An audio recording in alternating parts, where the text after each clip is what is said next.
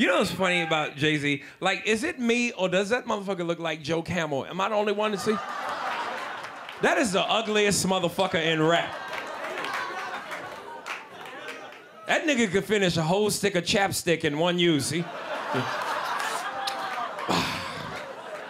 He don't even need a seatbelt. His lips is airbags. I'm all right. It's your boy. It's fucking horrible.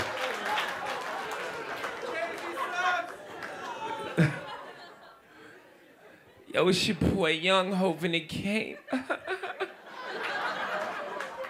Jay-Z sound like a sheep when he rap and shit. Young Hope and it came up into it all, your boy Young Hope. It's like, motherfucker, what are you talking about?